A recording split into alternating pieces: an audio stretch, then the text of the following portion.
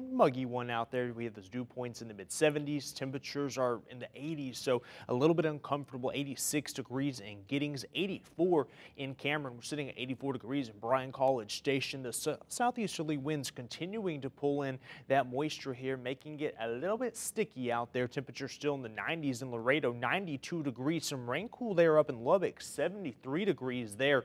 Some isolated showers and storms across parts of the Panhandle starting to fizzle out a little bit, and we have this little low pressure system just to the south of the Brazos Valley. This generated showers and storms throughout the day for parts of the area, especially across southeastern Texas. Some areas saw between 4 to 5 inches of rain. Now, Houston picked up about 0.8 of an inch of rain. We saw a few sprinkles around parts of the Brazos Valley, but as you can see, as you get toward the Galveston area, saw between 2 to 3 inches there, and just south of Beaumont picked up 4.5 inches of rain. Now, as we head into the overnight hours, future radar shows that little low pressure system lifting toward the north. It's going to be rather weak, but as we head into the overnight hours early tomorrow morning, could be a little flare up of showers and storms with this low pressure system. Going to be just a really small area, but that's what the models are starting to hint at right now. So if that does happen, there could be a couple areas that pick up some brief heavy rainfall. And with that low pressure system still just chilling out over the Brazos Valley tomorrow afternoon, we add in the daytime heating. There's going to be lift, the moisture in place. Can't rule out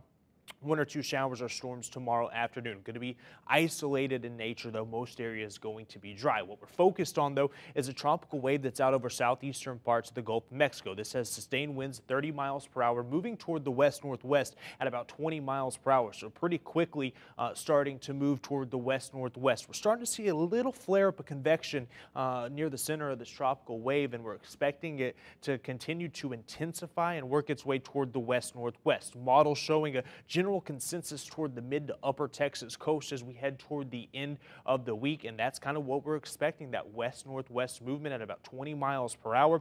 Expecting it to possibly develop as well, has a 40% chance of development as it works toward the central parts of the Gulf of Mexico. Waters are pretty warm there, and the wind shear, it's on the low side, and that's not a good recipe because that means we could see some tropical development.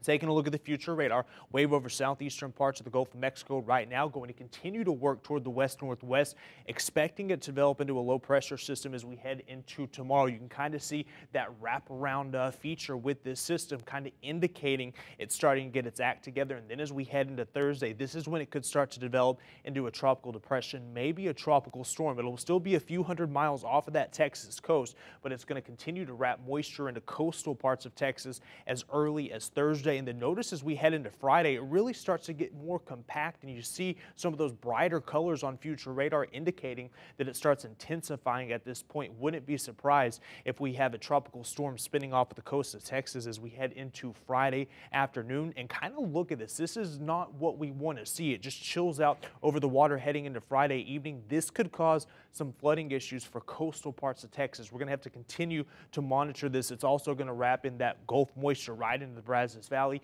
increasing our rain chances, especially late Friday into Saturday. We go from a 60 to 80% chance for some showers and storms. Taking a look at how much rain we can expect. Expecting a few inches of rain across the Brazos Valley. Tight gradient from north to south. Northern zone could see around an inch of rain, while that southern zone could pick up several inches, but it depends on that track and intensity. If this system were to shift 50 or 100 miles south, it would pull all that precipitation south of the Brazos Valley. If it shifts just a little bit north, well, we could be talking about several inches of rain for the Brazos Valley. So continue to stay tuned. This is a fluid forecast, so it's going to change significantly over the next 24 to 48 hours.